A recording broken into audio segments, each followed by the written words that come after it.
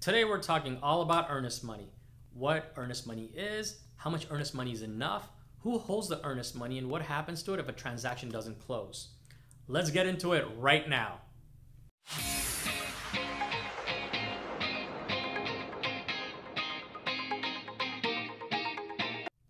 Hey everyone, I'm AK with the AK Realty Group, JP & Associates Realtors, and welcome back to my channel.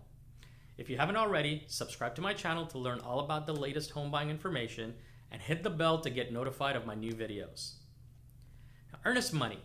It's an important part of the home buying process that you may never have heard of, but could help you land the home of your dreams. Here's an explanation of how earnest money works in a real estate transaction. What is earnest money? Earnest money is an amount agreed to in a real estate contract that you will pay soon after entering into the contract as a show of good faith that you intend to purchase the property. If the deal closes, the earnest money is typically credited towards your down payment and other costs of buying the house. How much earnest money is enough? Choosing the right amount can show the seller you're a serious buyer. A larger deposit might be one way to make your offer stand out among other offers, but you want to choose an amount that you're comfortable with. Depending on the situation, usually 1% of the purchase price works very well. So if you're looking to make an offer on a $300,000 house, putting in $3,000 for earnest money should be fine.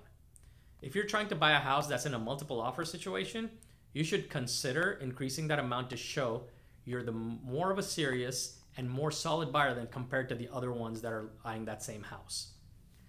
Now, who holds onto the earnest money? It usually goes to an escrow agent, an impartial third party such as the title company, who holds it until the transaction closes. Who gets the earnest money if the transaction doesn't close?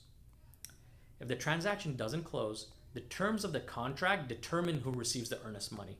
For instance, the earnest money is typically returned to the buyer if the buyer exercises his or her right to terminate during the option period. If you're out of the option period and the buyer and seller can't agree on who is entitled to the earnest money, things can get messy. If you have any questions about earnest money or are thinking of buying or selling your home, please be sure to download one of my free guides below in the description, or you can contact me via text, call, or email. Also, please hit the like button and leave a comment below if you have any questions I can answer for you. See you on the next video.